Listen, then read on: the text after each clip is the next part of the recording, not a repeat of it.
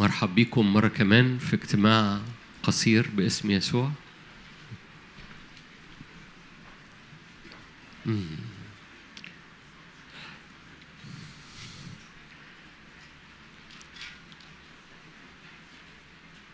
هللويا. محتاج تدرك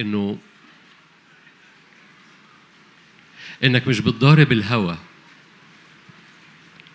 احد الحاجات اللي بيرميها روح ضد المسيح ان يقول لك مفيش حد على الناحيه التانية، يعني انت بتتكلم بس مفيش حد على الناحيه التانية. ده روح ضد المسيح. فمحتاج تدرك تماما انك مش بتضارب الهوى، وان كل زراعه بتزرعها في روحك في انسان الروح لها حصاد 30 و60 و100. اقل حاجه 30. تصلي صلوه 30 و60 و100. محتاج تدرك انك مش بتضارب الهوى. مقاصد الرب ونعمة الرب على كل حد هنا مقاصد اكتر جدا مما تتخيل. ممكن اقعد اقول كلام مشجع بس انا مش عايز اطول عشان نختم في ميعادنا اللي اتفقنا عليه مع اخواتنا اللي قالوا لنا لازم نختم في ميعاد محدد. اشجعك لو موجود ومعاك الكمامة البسها زي ما عملت ايديك على الباب البس الكمامة لو نافع. زي ما اتفقنا هذا اليوم ليس من أجل وعود سنة، لكن بنصلي استراتيجيات كتابية من أجل الغلبة في السنة اللي جاية. دائما رب يعدك للأزمنة اللي جاية. المشاركة الأولانية كان مشاركة شخصية، المشاركة اللي جاية مشاركة جماعية أو مشاركة للكنيسة أو مشاركة للمنطقة بتاعتنا.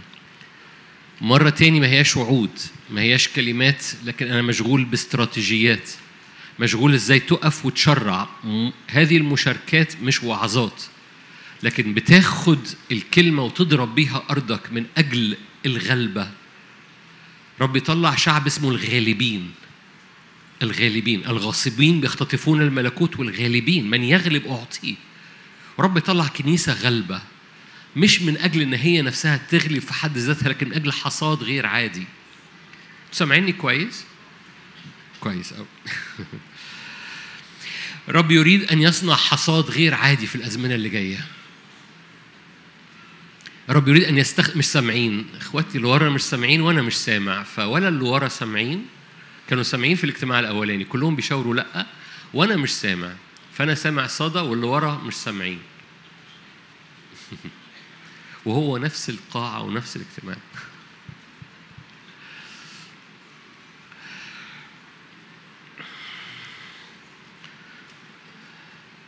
فأنا جوايا 3 نقط صغيرين بصورة خاصة لهم علاقة بالاستخدام، لهم علاقة بمفاتيح للغلبة في الاستخدام في الزمن اللي جاي. أول نقطة، خليني عشان ما أطولش، يعني مفيش حد هيغلب لوحده، ولا أنت لوحدك ولا خدمتك لوحدك. الزمن اللي جاي مش الوحدة، هو كلمة وحدة كلمة قليلة قوي. الامتزاج، الالتقاء في الروح مع آخرين من أجل أنك تزق زقة ملكوت في أرضك في كنيستك وفي المنطقة، مش فكرة جميلة. إحنا مزنوقين في بعض. في حد تشجع، في واحد تشجع. ما هياش فكرة جميلة. في كلمة بالإنجليزي يقولوها كده، هي ملياني convergence. يعني إيه؟ يعني نقطة التقاء حاجات كتيرة. يعني زي الميدان وكل الشوارع نازلة في الميدان ده. في الزمن اللي جاي هذه الكلمة مش فكرة جميلة، مش وعد. أنا مش بتكلم عن وعود، أنا بتكلم عن استراتيجيات. رب بيأتي من بعيد ومن قريب بأشخاص عشان يعملوا كونفيرج. يعني إيه؟ يلتقوا، يلتحموا، يجتمعوا، لأنه مقاصد الرب إنه بيطلع عروس مجيدة لا عيب فيها ولا غضن ولا أي شيء من مثل هذا. تقول ده عمليا يعني ايه؟ طب بالنسبه لي انا اعمل ايه؟ انا يمكن مش قائد خدمه، اعمل ايه؟ يعني لو انت قائد خدمه وفي قائد خدمه صلوا مع بعض واعملوا حاجات مع بعض، حلو قوي. طب انا عايز اقول لك الزمن الجاي زمن صلوات كثيره مع جماعات كثيره مع اتحاد كثير من اجل حصاد وتشفعات كثيره في كل بلد. ده زمن ما تقعدش لوحدك في اوضتك، خش مخدعك وصلي لوحدك، بس كمان اجتمعوا، كمان استغلوا الوقت في حاجة في كونفرجنس بيحصل، في مكان التقاء وامتزاج رب يجمع فيه ولاده وبناته من أجل أنهم يزقوا من أجل استعلان الملكوت. خليني أقرأ لك حبة آيات. أشعياء 60 آيات مشهورة قوي في أشعياء 60. هقول لك أنا الجوايا أكتر من اللي أنا قلته لغاية دلوقتي، بس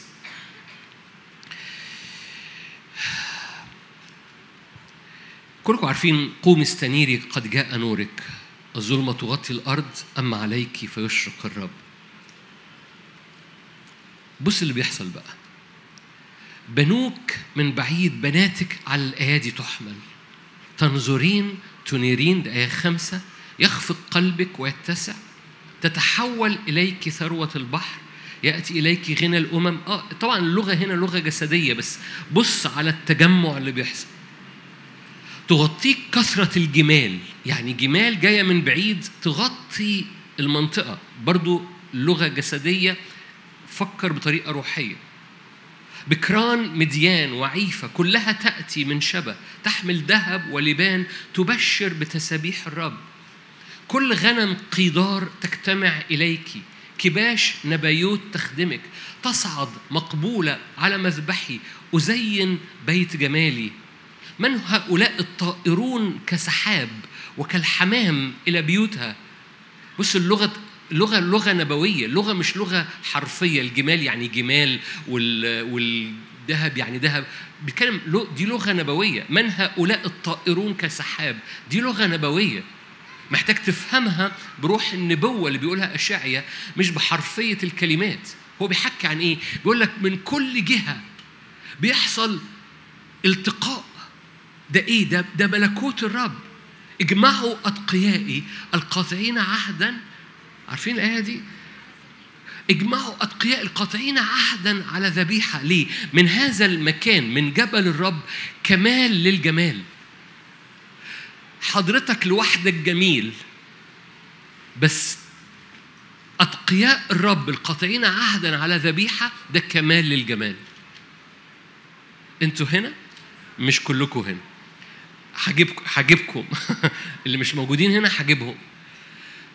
في الأزمنة اللي جاية ما ينفعش تقف لوحدك.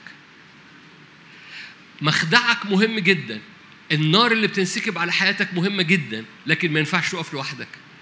والرب بيطلع حركة. من هؤلاء، شايفين الآية؟ من هؤلاء الطائرون كسحاب والكحمام إلى بيوتها، الجزائر تنتظرني. خلي بالك دي لغة نبوية.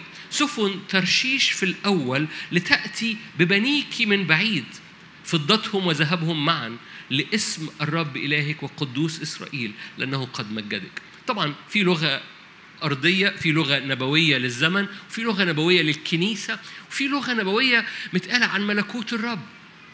وبيحكي عن إيه؟ بيحكي عن حركة حاصلة في الروح بتجمع، بتعمل التقاء، كونفيرج، بتعمل التحام في جسد الرب بقوة غير عادية للزمن اللي جاي. حضرتك مش لوحدك، خدمتك مش لوحدك، كنيستك مش لوحدك. في حركة من الروح القدس بتجمع مش بس كل عظم إلى عظمه، لكن بتجمع مواهب متنوعة، هبات متنوعة، حركة بتعمل تحالفات على الزيج. فاكرين الزيج في الاجتماع اللي فات كنت بحكي عن زيج استقامة وقداسة. في زيج جديد بيحصل ما بين الكنيسة والسماء والكنيسة وبعضها البعض. في تحالفات جديدة بتحصل ما بين الكنيسة والسماء والكنيسة وبعضها وبعض، بس هذه التحالفات من أجل السماء تأتي على الأرض. في زيج بيترسم من فوق لتحت على الكنيسة بقلب الآب. بتعمل إيه؟ كنيسة متحالفة مع قلب الآب ولأن كنيسة هنا متحالفة مع قلب الآب وكنيسة هنا متحالفة مع قلب الآب، فجأة بيحصل كونفرجنز. مرة تاني أنا ما أقصدش استعمل كلمة إنجليزي بس مش لاقي كلمة عربي. التقاء، التحام، ما هواش وحدة، هو أعظم، أنقى، أعلى من كلمة وحدة.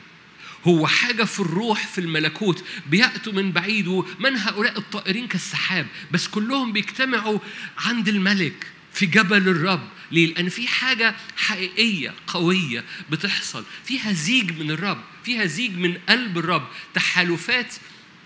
لو جاز تعبير تحالفات، عايز أقول لكم كل ما الرب يلاقي كنيسة في بلد متحالفة مع قلب الرب ومش عايزة تقف لوحدها، بيخلي البلد دي ماشية مع قلب الرب.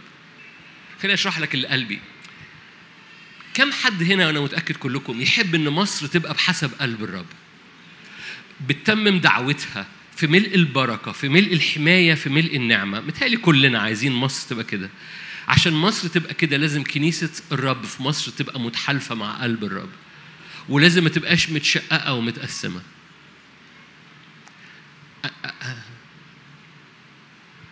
انتوا موجودين؟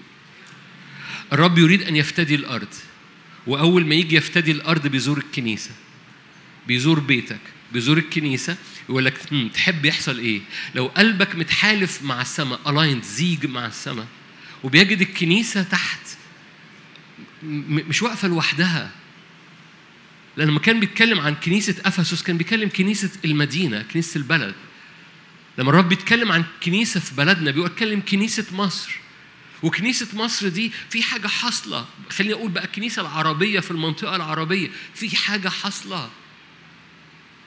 تقول لي أنا ملياش دعوة، ده كلام كبير. أقول لك نو، في كنيستك في حاجة حاصلة، في اتحادكم مع بعض في حاجة حاصلة، أنت مش لوحدك.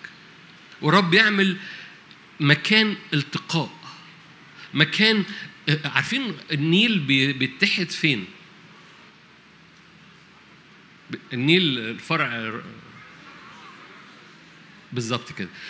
المكان ده مكان كونفرجنس، ده المكان ده مكان التقاء ما بين فرعي النيل في الدلتا. ده مكان التقاء، في حاجة بتتجمع في دلتا روحية، بتتجمع من أجل كونفرجنس لخطوط كتيرة قوي، لخطوط روحية، لكنايس، لخدمات، المنطقة العربية كلها. خليني هقول لك كلام منظره كبير قوي. لفترات طويلة يبقى في خدمات تعليم وخدمات نبوة وخدمات كده لاهوتية. الزمن اللي جاي خدمات اللاهوتية على الخدمات النبوية، على الخدمات التعليمية، على الخدمات الكرازية تبقى مع بعض. مبقاش في هنا نبوة وهنا تعليم وهنا لاهوت وهنا كرازة. ده زمن كونفرجنس، زمن كونفرجنس لكل الأنهار بتاعة الرب إنها تتجمع في البؤرة، والبؤرة دي بؤرة ملكوت. فيقول لك ده نهر كرازي حلو قوي، بس نهر الكرازي بيخبط في النهر التعليمي، بيخبط في النهر اللاهوتي، بيخبط في النهر كل حاجة الرعوي، علشان دي بؤرة التقاء لكل هذه الفروع بتاعة النهر، لأنها بتتجمع في الملكوت. إنه زمن غير مسبوق للكنيسة. نفسي تحلم الحلم ده حلم ربنا. ما بقاش في كرازة هنا ونبوة هنا، لا، الاثنين، الكرازة تبقى نبوية. ما بقاش في تعليم هنا وإرسالية هنا، التعليم والإرسالية مع بعض. حد فاهم حاجة؟ ما بقاش في فرق ما بين إحنا كده وهم كده. نو، في حاجة بتحصل، في حاجة بتحصل في الزمن اللي جاي. ده مفتاح، ده استراتيجية الرب للزمن اللي جاي. لو فضلت لوحدك، لو أنا فضلت لوحدي مش هعرف أخترق، مش هعرف أغلب. أنتوا هنا، مش كلكم هنا برضو. في ناس هنا عايزة تفضل لوحدها. من فضلك، مقاصد الرب إنك تخترق مش لوحدك. لأن الأزمنة اللي جاية مش بس الكنيسة بتجتمع في الملكوت، لا، الأمم كلها بتجتمع كمان. وما أعرفش عنك، إحنا موجودين في الأمة عشان نبقى سبب بركة.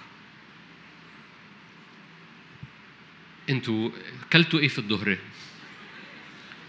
إحنا موجودين في الأمة عشان نبقى سبب بركة.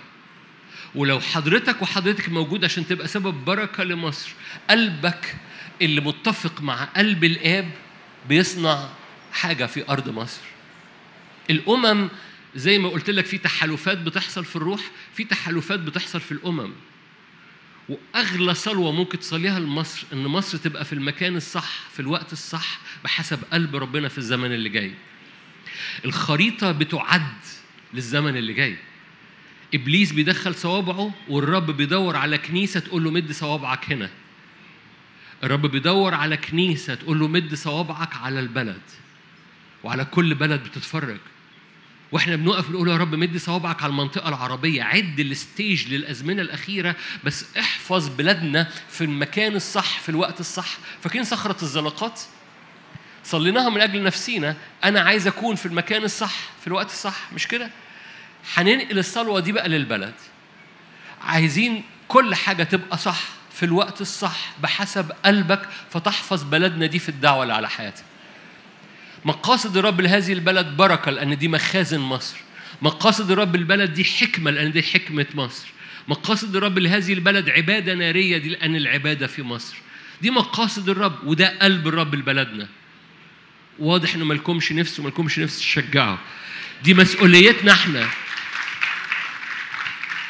لما بيحصل فينا كل ده، حكمة فينا، وحدة فينا، نار فينا، الرب يفتدي الأرض بسبب اللي بيحصل في الكنيسة. يحكي عن الأزمنة الأخيرة كده في يوئيل 3، فيقول لك تجتمع الأمم. عارفين الآيات دي؟ يوئيل 3، خليني أفتحها معاك. أنا بحاول أختصر عشان الوقت. يوئيل 3، جماهير كلكم عارفين بحب الآية دي. في وادي القضاء، هذا الوادي هو وادي يهوشافاط لأن يوم الرب قريب في وادي القضاء. بيحكي عن بتجتمع في وادي القضاء. هذه الكلمة كلمة مركبة في العبري تحمل 3 معاني. وادي القضاء، وادي القرار، بياخدوا قرار مع بعض. بتجتمع لأن الرب يجمع الأمم لأن يوم الرب قريب. فالرب بيجمع وشعوب من أجل الستيج في الأزمنة الأخيرة. والرب بيقول لو بلاقي كنيسة تعمل سور حوالين أنا بحفظ هذه الأمة في الأزمنة الأخيرة. إيديكم المرفوعة. خليني أقول لك، يعني أنا متعود إني أشارك أو أوعظ، فهوقف وأقول لك الصورة اللي جوايا من الصبحية. الصورة اللي جوايا إيدينا مرفوعة في هذه الليلة، ورب يعمل سور حوالين بلدنا، يحفظ بلدنا في القصد الإلهي. بصوا، ده مش تعبير نبوي ولا حلم كنت بحب أتخيله. الكتاب المقدس بيقول لك إن الصلاة بتعمل هيدج، بتعمل سور حوالين الحاجة اللي أنت بتصلي من أجلها. إيدينا المرفوعة بتعمل سور حوالين الحاجة اللي بنصلي من أجلها. إبليس له مقاصد على بلدنا، مقاصد شر، لكن إيدينا المرفوعة تصنع سور تصور بلدنا من كل شر. ما أعرفش أنتوا نفسكم ولا عايزين حاجة لنفسكم، بس جاء نقلة، في نقلة لازم تقف للقصد الإلهي على حياتك. في alignment، في خط مستقيم، في تحالف ما بين قلبك وقلب الرب. الرب بيبص على بلدنا إزاي، بيبص على منطقتنا إزاي، وعايز يعمل فيها إيه. رب عايز يطلع عروس مجيدة لا عيب فيها ولا غضن، فيفتدي المنطقة كلها. جماهير كتيرة، بس ده وادي اسمه إيه؟ وادي مش وادي اختيار. كلمة العبري اختيار، بيصنع فيها الرب قضاء، ويسميها الأول في نفس الإصحاح، إصحاح يوئيل 3، إن هذا الوادي كان وادي يهوشافاط. إيه اللي حصل في وادي يهوشافاط؟ ملوك اجتمعوا عشان يحاربوا شعب الرب، والرب يقول ليهوشافاط بنبوة ليس لك أن تحارب، سبح. فاكرين اجتماع الصبحية؟ مجرد سبح، ليس لك أن تحارب في هذه. إيه الرب يحسم الموقعة تماما. وادي يهوشافاط صار وادي بركة. وادي يهوشافاط بقى وادي بركة لأنهم حملوا غنيمة كثيرة. كم الحصاد من نفوس ومن آيات وعجائب ومن شفاء وحرية مربوط بأن إيديك المرفوعة بتعلن إحنا بنتحالف مع قلبك، وقلبك أنا مش لوحدي، أنا مع أخواتي قدام العرش في مكان التقاء. لفروع نهر الروح القدس المختلفة. الناس اللي انت مختلف معاهم في الجسد في مكان التقاء لفروع النهر. هذا المكان مكان معجزة. أنا بدي مثال: خط كرازي، خط نبوي، خط لاهوتي، خط تعليمي في مكان التقاء.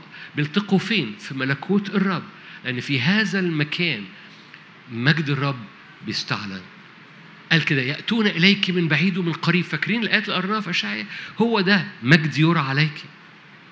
الرب يريد أن يفتح، يكسر حواجز ويقوم شعب باستقامة مع قلب الرب وباستقامة مع بعض. أمين؟ أمين. أوكي.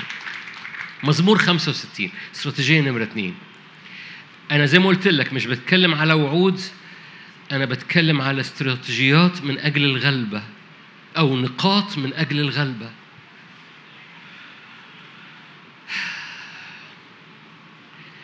يا سامع الصلاة، مزمور 65:2: إليك يأتي كل بشر. أثام قويت علينا، أزمنة سبقة، معاصينا أنت تكفر عنها. طوبى الذي تختار وتقربه ليسكن في ديارك، لنشبعنا من خير بيتك قدس هيكلك. وتأتي الآية اللي من فترة ربنا شغلنا بيها وحرجع أقولها مرة تاني: بمخاوف في العدل تستجيبنا يا إله خلاصنا، يا متكل جميع أقاصي الأرض والبحر، المثبت الجبال بقوته، المتنطق بالقدرة، المهدئ عجيج البحار، عجيج الأمواج وضجيج الأمم. تخاف سكان الأقاصي من آياتك، تجعل مطالع الصباح والمساء تبتهج. نقف هنا. داود بيبتدي بالتعبير ده عن الرب إنه سامع الصلاة. أحد المواجهات اللي جاية هو مواجهات مع روح ضد المسيح اللي بيقول لك ما فيش حاجة على الناحية التانية، أنت بتصلي ما فيش حاجة على الناحية التانية. والرب بيقول لك أنا مش بستجيب مجرد إني بسمع صلاتك، أنا بستجيب بحاجة اسمها، مش عارف أنت شايفها ولا لأ على الشاشة اللي هي مش باينة، آية 5: بستجيب بمخاوف في العدل. في الزمن اللي جاي إدراكك إن استجابات الرب مليانة مهابة إدراك مهم قوي، لأن الرب مش عايز يستجيب يعني ينزل نقطة استجابة. الرب عايز يستجيب بتقل وجه حضوره. الرب عايز يستجيب بمخافة تملى الكنيسة. الرب مش عايز يستجيب إن حد تعبان يخف، أو حد مقيد يفتدى أو يتحرر، أو حد بعيد عن الرب يفتدى. الرب عايز يستجيب بمخاوف في العدل. يعني الرب يصنع عدل ليك.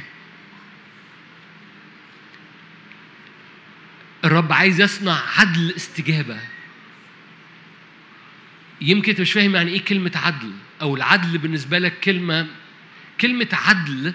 العدل ان كل حاجة يسوع دفع ثمنها على الصليب تحصل في حياتك. هو ده العدل. فكر شوية. كل حاجة يسوع دفع ثمنها على الصليب انت تتمتع بيها، تاخدها، لأن يسوع دفع ثمنها. هو ده العدل. لو إبليس سلب منك حاجة يسوع دفع ثمنها، ده مش عدل. الرب دفع ثمن حرية، دفع ثمن مجد، دفع ثمن استخدام، دفع ثمن إن أرضك ما يبقاش فيها أنين.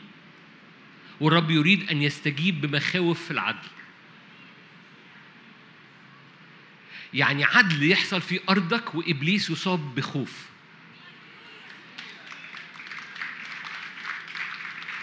أنت جمال جدا. الرب يريد أن يأتي بالعدل. ده مش عدل عشان أنت أو أنا نستحق، ده العدل لأن يسوع دفع ثمن هذه الأمور على الصليب. في حزن، يسوع دفع ثمن أنك تفتدى من هذا الحزن. هو ده العدل. في مرارة، في حاجة سلبت في ارتباطك، في حاجة سلبت في حياتك، في صحتك، العدل أن هذا السلب يسترد بمجد. ده العدل. اللي لما بتقف قدام الرب، اللغة جاء وقت ان اللغة بتاعتك تتغير وتقف قدام الرب وانت مدرك مش لانه انت تستحق او انا استحق، لكن لان ده العدل، لان يسوع دفع الثمن. مش بس عايز يريد ان يستجيب ليك بالعدل، لكن عايز يملاه مخافة. استعملت تعبير كنت بضحك مع اخواتي في هذه المشاركة، حاجة قلت لهم كده زي شوكولاتة بالبلح، يعني حاجتين في بعض. يعني في عدل بس محاط بمخاوف. يعني ايه مخاوف؟ يعني في زيارة من مخافة الرب يريد الرب ان يملأ بها الكنيسة. في زيارة لمخافة الرب موجودة، الرب يريد ان يملأ بها الكنيسة. الرب يريد ان يعمل زيارة في اجتماعاتنا بروح مخافة الرب، فمحدش يقدر غير انه يسجد.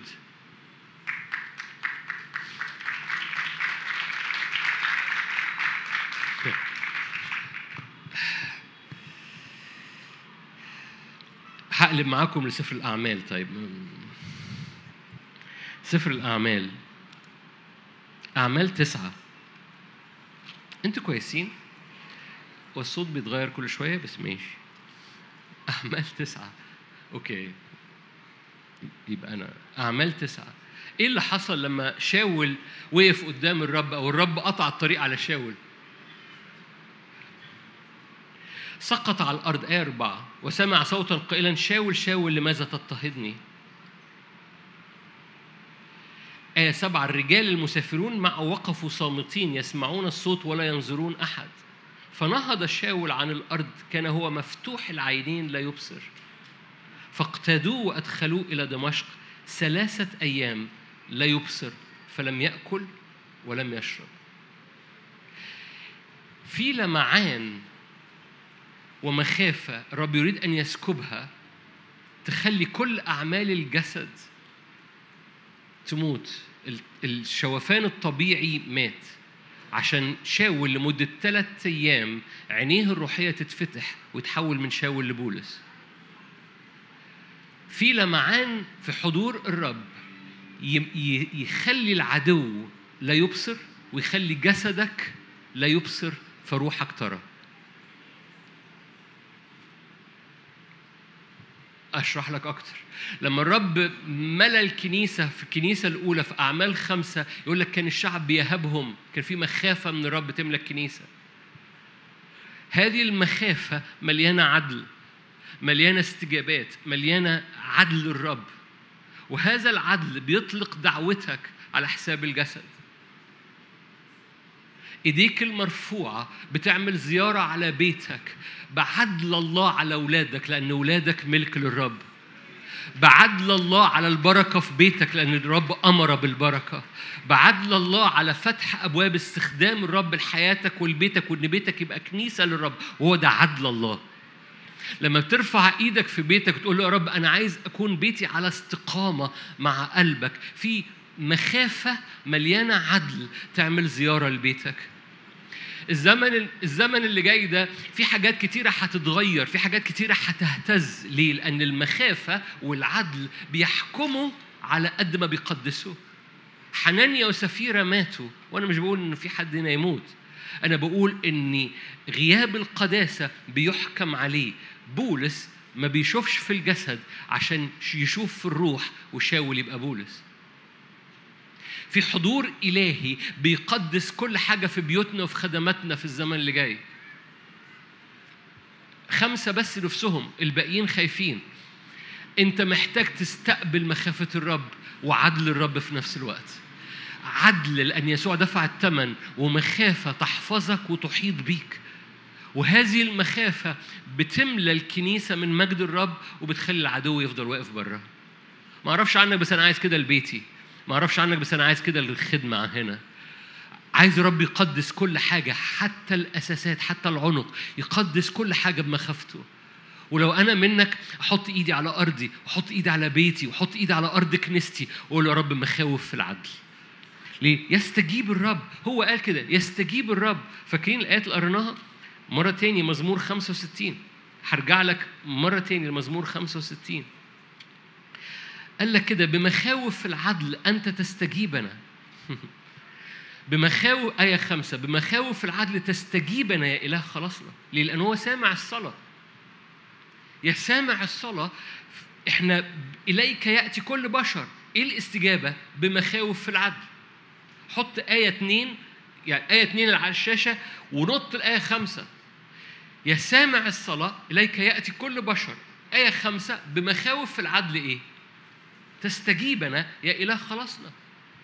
جاء وقت ككنيسة في بلدنا وكنيسة عربية في المنطقة نقول يا رب استجيب بمخاوف في عدلك. وانت فاهم انت بتصلي من أجل إيه؟ ده سور نار مخافة يخلي كل اللي موجودين جوه السور بيسجدوا للملك، وسور نار بيخلي كل أعمال جسد تموت، وسور نار بيخلي إبليس ما يقدرش يخش جوه السور. أحد أسلحتك في الزمن اللي جاي استجيب يا رب بمخاوف في عدلك. أنا عارف الآية منظرها مجعلظ، بس هي مش قصدي إنها تبقى مجعلظ. دي آية هو اللي قال لنا كده بمخاوف في العدل تستجيب يا رب. لأن رب يحكم. بصوا كلمة قضاء مش كلمة تخاف منها. كلمة قضاء كلمة الكنيسة لازم ترحب بيها، لأن الرب لما بيأمر بالقضاء ده حكم الرب، ده قضاء الرب. أنت ابني أنا اليوم ولدتك، اسألني فأعطيك الأمم ميراثا. إني أخبر من جهة إيه؟ عارفين الآيات دي؟ ده مزمور 2 اللي ما يعرفش. إني أخبر من جهة قضاء الرب. إيه قضاء الرب؟ أنت ابني اسألني فأعطيك. هو ده القضاء؟ نعم هو ده القضاء. ده قضاء الرب، إن يحصل عدل على الأرض. إيه العدل؟ كل حاجة يسوع دفع ثمنها. وانت قاعد ارفع ايدك معايا. يا رب انا عايز كل حاجه يسوع دفع ثمنها تخبط في ارضي وتصيب ارضي بعدل الله. كل حاجه على بيتي، كل حاجه على اولادي، كل حاجه على استخدامي، كل حاجه على خدمتي، على ماضي وحاضري ومستقبلي. انا بطلب عدل الله الان بمخاوف العدل. قدسني. مش عايز حاجه، انا عايزك تقدس، عايزك تموت كل اعمال الجسد فيا، فعناية تتفتح. انا اريد مخاوف في العدل يا رب، وعايز سور هذه المخافة يحرق كل أرواح الشر بعيداً عن أرضي. بمخاوف العدل تستجيبنا يا الله. أؤمن دي أحد الأسلحة المرتبطة بوجه الآب، لأن الآب بينظر لأرضك ويقول لك أنا عايز أنفخ نفخات نارية، عايز أستجيب بمخاوف في عدلي، لأن ابني دفع الثمن لأرضك. مش عارف أقول لكم قد إيه الموضوع مهم، لأن مش بوعظ النهاردة فما ما بفرش القصة. الزمن اللي جاي حضرتك وجها لوجه قدام الآب. سجودك في البيت، هتروح النهاردة بدري، اوصل البيت، خش جنب سريرك، اسجد جنب سريرك، قول يا رب من هنا ورايح كده 21 ستتميز إني حسكن في الحتة دي. أنا ساجد جنب سريري وبقرأ سفر الأعمال. أنا ساجد. يتميز 21 إني بسجد قدامك أيها الملك. وركز إنك قدام وجه الآب، لأن الآب سينفخ بنار يحرق صورة الوحش، يحرق أي صورة أخرى، ويملأ أرضك بمخاوف في العدل. علشان أختم، ثالث نقطة وآخر نقطة. الرب مشغول جدا بالأمم، بس أنا جوايا تعبير عن الأمم. الرب عايز يعمل إبوة في قلب كل سيدة ورجل هنا للأمم. إبوة للأمم. لفترات طويلة الكنيسة كانت بتعامل أنا أمشي جنب الحيطة وأشوف الأمم عايزة إيه. يعني ماليش دعوة بالأمم أصلاً، أنا ماشي تحت الحيطة. كتاب مقدس ما بيقولش كده. كتاب مقدس بيقول أنا فيك تتبارك. أوكي، إحنا حافظين آيات. الرب يريد إن حضرتك وحضرتك تبقى أب للأمة. عارفين إنه إحنا في اجتماع عادي، اللي بيتابع الخدمة عارف إن أقول أنا عايز أنزل لك وأوصل لغاية عند حضرتك. الرب يدور على حضرتك تبقي أب للأمة، وده ملهاش دعوة بالذكر أو أنثى، ده لها دعوة بإنسان الروح اللي جواك. أول ما الرب يجد استعداد جواك إنك تبقى أب للأم. إبراهيم كان أب لأمم، عارفين كده؟ حد يعرف إبراهيم؟ ده مش جاركم اللي في البيت، ده أبونا إبراهيم. إبراهيم كان أب لأمم، عشان كده ربنا استخدمه. أول ما قلبك بيقول له يا رب أنا عايز أكون أب للأمة، عارفين يعني إيه أب؟ الأب ده عطاء، ده صلاة، ده إيمان، ده طلب نعمة عشان أربي ولادي. فده قلب، ده صلاة، ده طلب نعمة علشان أصلي لأمتي. رب يدور على إبوة للأمم في الزمن اللي جاي في قلب كل حد فينا. إبراهيم كان أب لأمم كثيرة. أول ما قلبك هيقف بعد دقايق ويقول يا رب أنا أريد أكون أب لمصر، أب للبنان، أب للجزائر، أخويا قاعد ورا دايما أب الجزائر، أب لإخواتنا في أفريقيا، أريد أكون أب للأمة بتاعتي. رب يقول أنت بجد عايز تبقى أب؟ هسكب عليك رداء، بس هذا الرداء للأمة. هو الرداء اللي كان على إيليا كان لإيليا ولا للأمة؟ والرداء انتقل من إيليا لإليشع، ده رداء أمة. هتفهم حاجة؟ ورب يريد أن يسكب على الكنايس رداء للأمة، لأن الأمة بتقول له، الكنيسة بتقول له أنا عايز أكون أب للأمة. الزمن اللي جاي يعني هيبقى فيه تركيز على، وأريد أن ده يتحط جواك. يعني تعرفوا حاجة اسمها خدمة مجتمعات أنطاكيا؟ في حركة ستزداد في الزمن اللي جاي. ليه؟ لأن الرب يريد أن يملأ الكنيسة بحصاد في منطقتنا العربية من خلال الكونفرجنس ده للخدمات المتنوعة. ما تصوروش كم الطوائف المتنوعة الموجودة في مجتمعات أنطاكيا. في ناس ما تقدرش تبقى موجودة في وسطينا بسبب تنوع، بس في حاجة بتحصل في الزمن ده، في حركة روحية بتحصل في الزمن ده، لأن الرب يلاقي الكنيسة دي بتقول له أنا عايز أكون أب لأمة. الأب عمره ما بيزم على الأمة، لأنه عمره بيزم على أولاده. الأب دايما بيقف من أجل أولاده. أبوة لأمة بتحمل معنى إنك واقف عن الأمة، بتبني جدارا وتقف في الثغر، لأن الرب لا يريد أن يخربها. خليني أختم. سفر الأعمال، أنا قلت لكم الزمن اللي جاي سفر الأعمال مهم. أعمال 1 وآية 11 ده معنى صغير. أنا عارف المشاركة الثانية دي مشاركة ما فيهاش تشجيع شخصي، بس هي مشاركة لغلبة الكنيسة. نمرة 1، أنت مش لوحدك، خلي كل الأنهار تلتقي معا.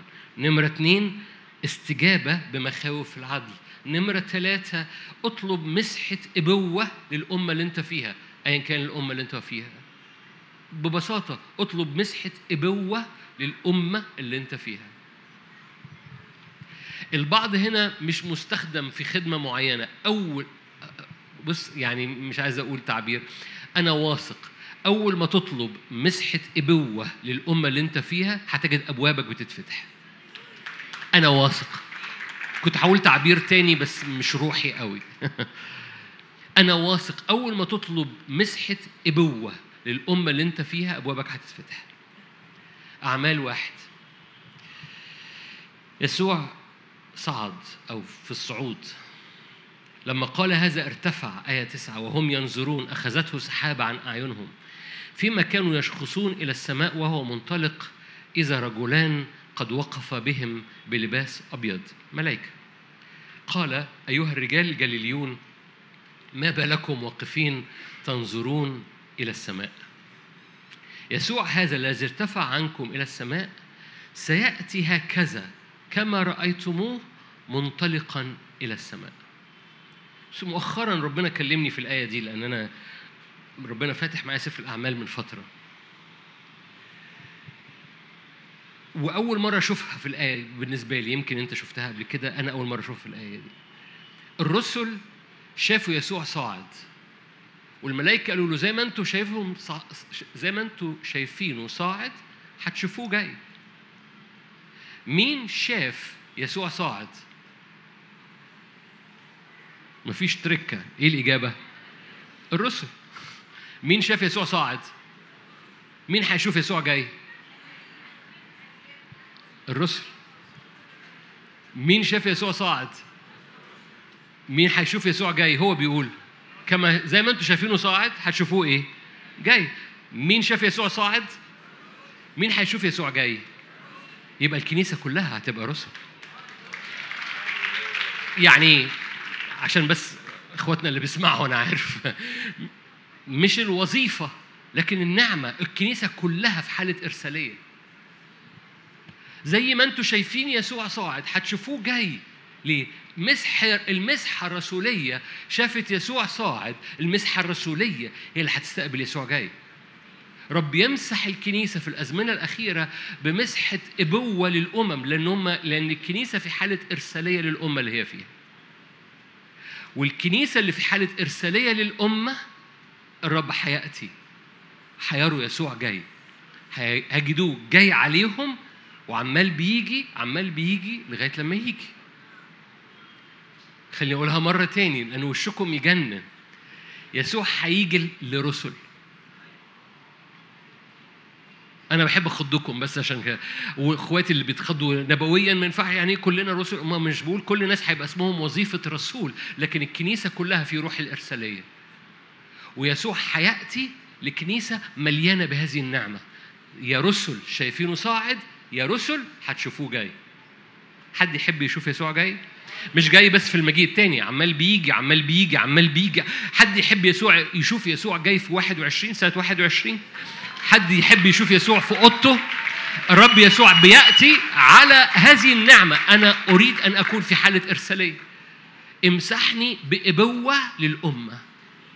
بإبوة للأمة. الإبوة دي محبة، الإبوة دي نعمة، الإبوة دي كلمات بركة وكلمات إيمان، الإبوة دي استخدام وخدمة، الإبوة دي غسل أقدام، الإبوة دي بتقف عن أولادك لو جاز التعبير، الإبوة دي بتقف عن الأمة. جاء زمن الكنيسة تتنفض من المسكنة وأنا همشي جنب الحيطة ولا تحت الحيطة، لأن أنا واقف من أجل، لأن الرب يطلع آباء للأمم. إبراهيم كان أب لأمم كثير. 3 حاجات صغيرين. أول حاجة مكان التقاء لكل خطوط روحية في حياتك، لأن ده مكان الزمن اللي جاي ده زمن تحالفات في الملكوت، لأن إبليس بيحاول يعمل تحالفات في الأرض. مش هنعرف نقف لوحدينا. ده زمن تحالفات مع قلب الرب وتحالفات في الملكوت. إبليس بيعمل تحالفات، ولو إحنا ككنيسة وقفنا من أجل أن نبقى بحسب قلب الرب وقفنا معا، بلدنا هتحفظ في المشيئة. صدقوني مصر ممكن تتحالف غلط، والرب لغاية دلوقتي حافظ مصر في تحالفات صح. مهم جدا إيدينا تفضل مرفوعة. أنا بتكلم بجد، مش بتكلم سياسة، أنا بتكلم ملكوت الرب. مقاصد الرب أن يحفظ علاقات بلدنا من أجل تتميم المشيئة على بلدنا. مين يقف عشان الرب يحفظ هذه البلد؟ كنيسة رفع ايديها تعمل سور حوالين البلد. ده زمن تحالفات بحسب قلب الرب، زمن استجابات بمخاوف العدل، وزمن إبوة للأمم، زمن إبوة للأمة اللي انت فيها. أمين. أؤمن شكل الكنيسة في الزمن الجاي مختلف تماما. عشان كده أنتم مخضوضين، لأن الكلام مش كلام منظره مشجع عادي، لأنه هو مش مشجع عادي، هو مسؤولية. جاء زمن الكنيسة بتقف للمسؤولية بتاعتها على الأرض. ظروفك، أحداث حياتك، هناك استجابة بعدل الله على أرضك. بس أقف كملك، أقف بإدراك أنه في إرسالية على حياتك، أقف بالقيمة اللي ليك في وجه الآب، لأن مقاصد الرب في وجه الآب أنه يستجيب مش بس لحياتك لكن للأمة من خلالك. أمين. تعالوا نغمض عينينا ونصلي مع بعض.